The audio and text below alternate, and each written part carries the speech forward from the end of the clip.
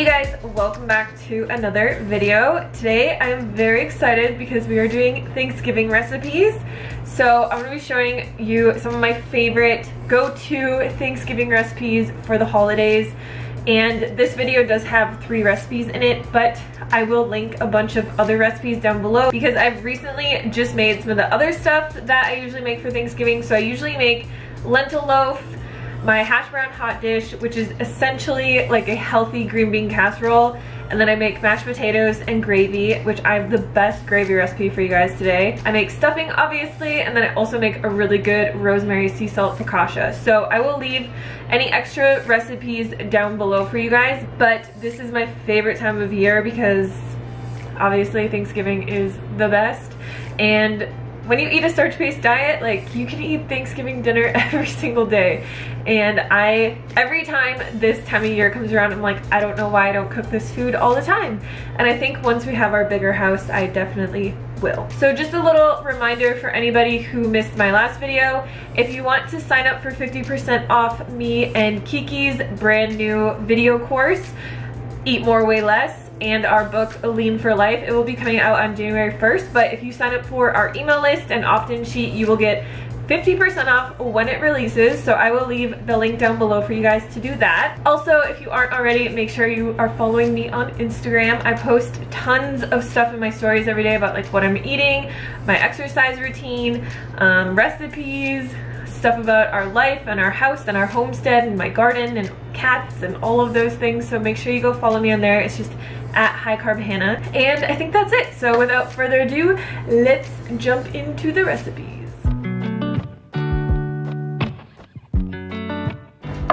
Okay, so I'm gonna get my potatoes going. The easiest way to make mashed potatoes is I just chop up, I like to use yellow or red potatoes, and I just wash them. I don't take the skin off or anything. You can if you want. And then I just put them in my Instant Pot and add a little bit of water, so like 1/4 cup of water. And then I'm just gonna cook this on high pressure for 10 minutes and let it naturally release. And then I'll show you guys how I mash them and how to make this really simple, awesome gravy. Okay guys, are you ready for the best and easiest gravy recipe in the entire world? Okay, so as you can see here, I have 4 tablespoons of flour. Now, if you want this to be gluten-free, you can use arrowroot powder. I've never tried like cornstarch or anything like that, but arrowroot powder does work. So to this, we are going to add 1 tablespoon of nutritional yeast. We are going to add 1 tablespoon of garlic powder, 1 tablespoon of onion powder, and then this is my secret ingredient. So this is by Local Spicery. I will leave their website down below. It's just a mushroom blend. So this has porcini mushroom, rosemary, pepper, marjoram, garlic, lemon peel. If you don't have this or you don't want to buy it, you could use just like poultry spice, and I think that that would be really good.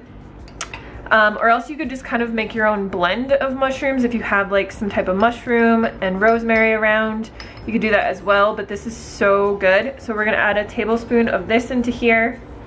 I like to add in a little bit of cracked black pepper.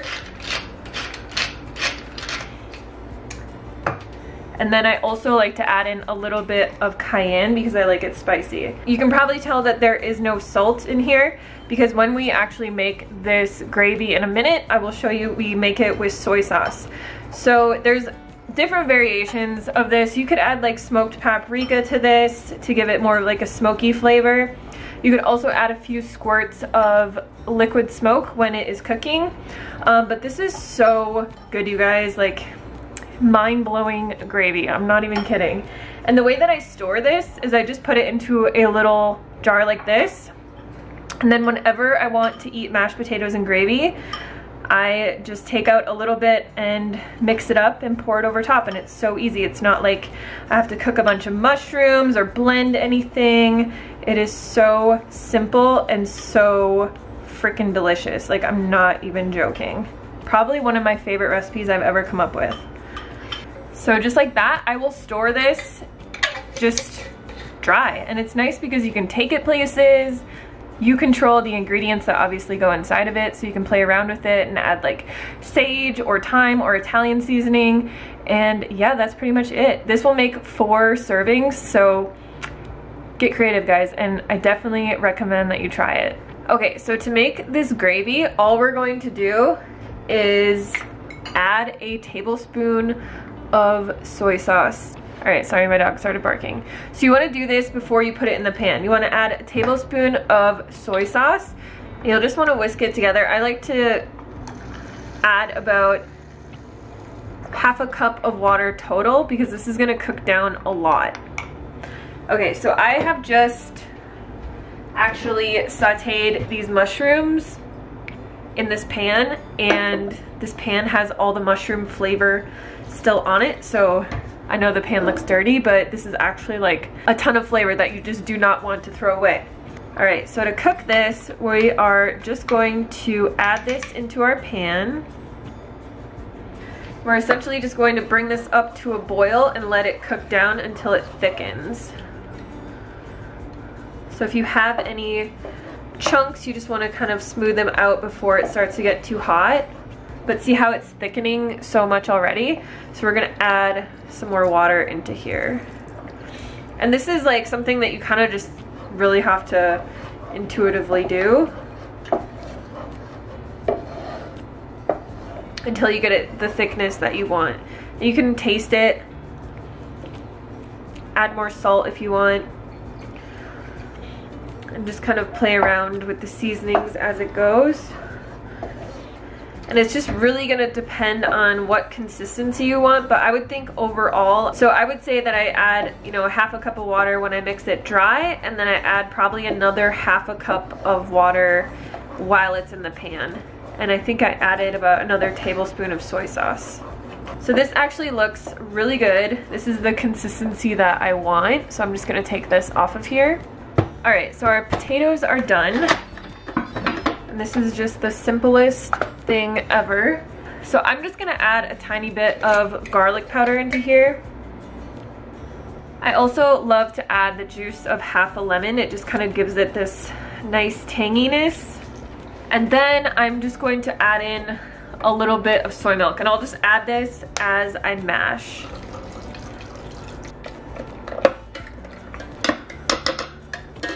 And I don't add any salt into here just because the gravy is very salty, so I just like to keep it kind of simple. And then we can just pour a little bit of this gravy over top.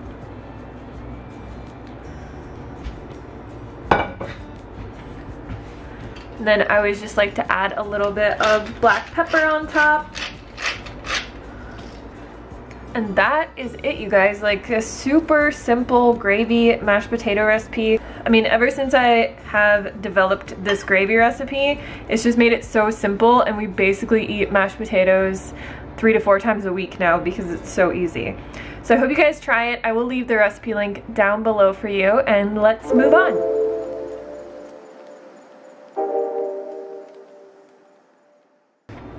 Okay guys, so we are gonna start this off by making the focaccia, and this is something that I actually weigh out on a scale because it just makes it so much easier, because bread needs to be very specific.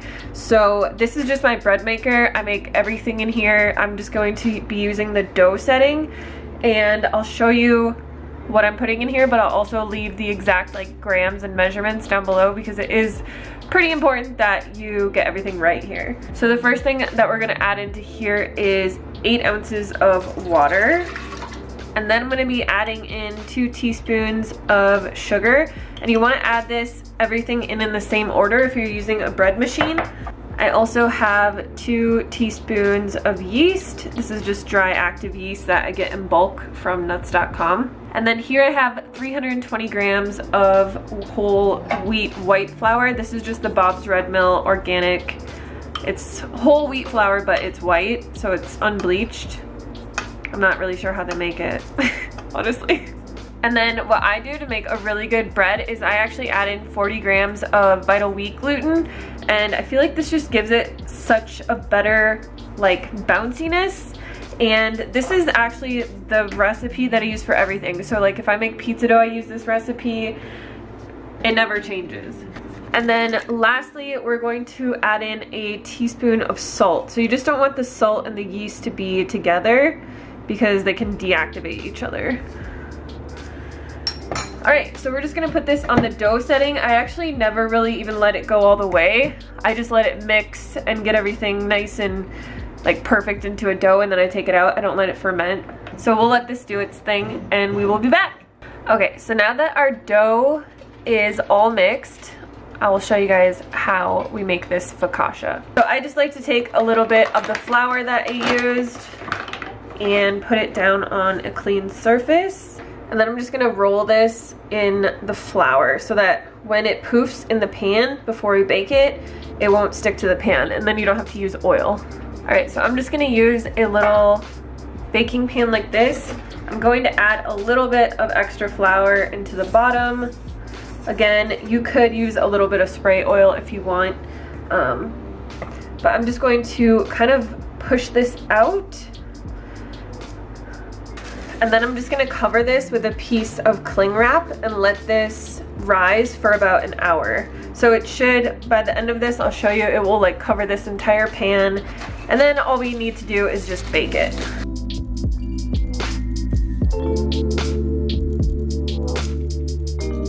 Okay, so to start this stuffing, we're first just going to make a flax egg. So I have 3 tablespoons of flax that I just ground in my Vitamix.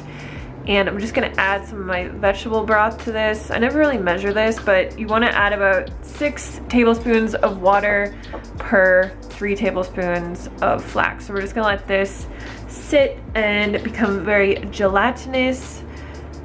So to start this saute, I'm just gonna add a little bit of soy sauce. I like to cook stuff in soy sauce because it just gives it more flavor than water. So I have a small yellow onion that I diced here, and then 4 cloves of garlic. We're just gonna add this in here and let it saute for about 5 minutes until it becomes nice and fragrant.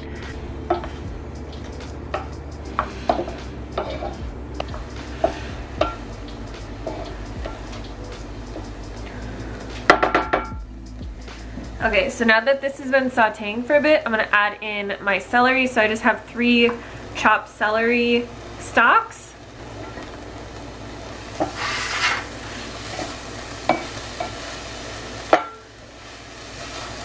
All right, so this is smelling really good. I'm just gonna add a spritz of water to this pan to get all the stuff stuck on the bottom off. And then I'm just going to mix all the rest of the ingredients in this pan before I transfer it to the baking dish. So the recipe actually does call for mushrooms. My husband hates mushrooms, so I'm actually just going to cook them separately and then just eat them with my stuffing. But here I have, this is just a can of lentils that I rinsed and drained. It's about 3 cups of lentils. And then here I have a cup of wild rice blend that I cooked. So this is half a cup dry, and I just cooked it by putting half a cup of the wild rice in my Instant Pot and 1 cup of water, and I cooked it for 20 minutes. So then we have 1 medium chopped sweet potato, and you just want to cube it really small because this is going to cook when it's in the oven. Like, look how colorful and beautiful this looks. It's just like hashtag health, man. All right, and then we're gonna add in our spices. So I have some garlic powder, fennel, dried rubbed sage, and then dried thyme.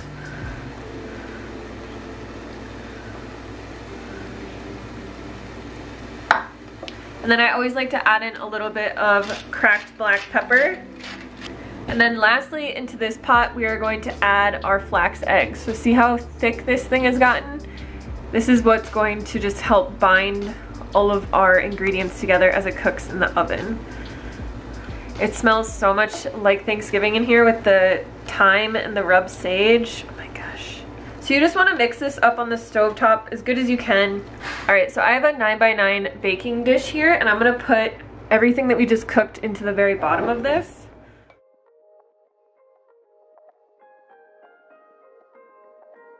And you will just want to spread this out as evenly as you can. I like to actually push it down into the pan. And then here I have 6 slices of Ezekiel bread. So I'm just gonna use this to top. And I just chopped these up. I didn't like let them sit out overnight or anything. I feel like this natural type of bread gets stale pretty fast, so if you don't prepare in advance, it's totally fine. So you just want to spread this out evenly and kind of push it down as well. And then here I have my vegetable broth. This is actually just better than bouillon and water that I mixed together. We're just gonna pour this over top. And then we're gonna bake this covered in the oven for about 30 minutes. And then we're gonna take the foil off and cook it uncovered to get the top nice and crispy at the very end. Okay, so this has been rising for about an hour. Now, if you're doing this on Thanksgiving Day, I would recommend just letting it sit like that until about 30 minutes before you're ready to eat, because this focaccia is so good when it's fresh. But I need to edit this video at some point today, so I am just going to bake it now. So what we're gonna do is just push this out to the sides. And if you let this kind of rise all day, it might be huge and you might not even need to do this. So you just want it to cover the bottom of the pan. And then you'll just want to stick your fingers in here to kind of give it some little ridges like this.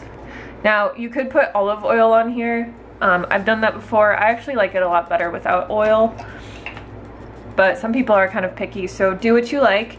But if you want this oil-free, it is delicious oil-free. So I have some rosemary here, and I'm just going to take a couple pinches of this and just break it up over top like that. And you can kind of just push it back in if you want.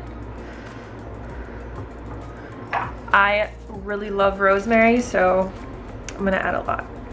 Another thing that you could do is you could chop up fresh garlic and also put that on here, or even olives would be really good. And then I just like to take a salt grinder like this and really lightly grind some big chunks of salt on here. So it's kind of like a sea salt rosemary focaccia. And then you just get this like salty flavor on the very top, and it's so good. So all we're gonna do is bake this in the oven on 450 uncovered for about 20 minutes, and that's it. All right, guys, here is our beautiful stuffing. I think it looks so gorgeous. And we also have the focaccia. So when you put the flour around the outside of this, you can just easily lift it out. Like, look how easy that is. You don't even need to use oil or anything like that. And you have a beautiful oil-free, healthy focaccia. So I'm just gonna cut this and then I'll put it back on here. All right, so I just like to cut this into 8 pieces like this. And as you can see, the inside is perfect. And this is just so good to like dip in your gravy or have, you know, with your Thanksgiving dinner. I'm gonna leave some other recipes down below for you guys, because I do have a green bean casserole variation that's actually called hash brown hot dish, but it's delicious. It tastes like green bean casserole. I'll just take a little bit out of here so you guys can see what it looks like, but it is perfect and it smells so good. So you got the sweet potato, the wild rice, the lentils, and the Ezekiel, and this is like one of my favorite meals to make.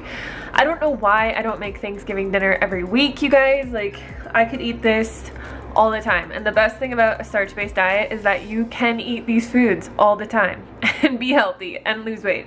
So that is it for this video. I hope you guys enjoyed this little Thanksgiving dinner thing, and like I said, I will leave more recipes down below for you guys. I do have some pumpkin pie things that I made one year, and we usually make lentil loaf with all of this. So yeah, I hope you guys have a great Thanksgiving. I hope you try these recipes and that you enjoy them. If you do, tag me on Instagram. I would love to see them, but I'm gonna go enjoy this delicious food, and I will see you guys on the next video.